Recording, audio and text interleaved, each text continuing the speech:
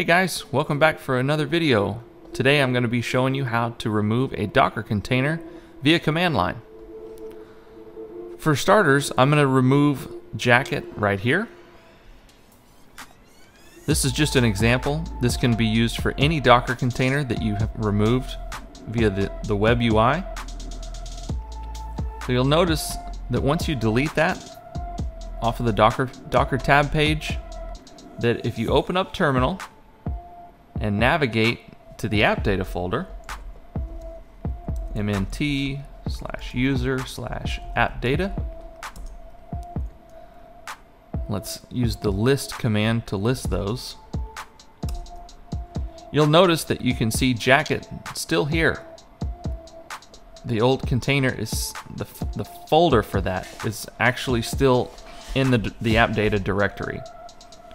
So to remove that, we're going to use a simple but powerful command. rm -rfv, and then you just type in the folder name of what it is that you want to remove. So in my case, I'm going to use Jacket, backspace, and then hit enter. There you can see it's all listed out. Now if I use the list command in the appdata directory again, now you can see that Jacket is no longer there. I know this was a short video, but sometimes it comes in handy if you're not exactly sure how to clean up your file system. This is a great way to do that. Just keep in mind that it's a very powerful command. There is no coming back from that. Now you can always reinstall a container later on, but there will be no remainder of the settings or preferences or anything like that left over. So this is a permanent way to really clean up your appdata folder.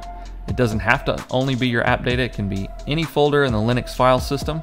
So use this one with care, but hopefully this has helped some of you guys. If you're new to the channel, don't forget to like and subscribe, and until next time, have a great day.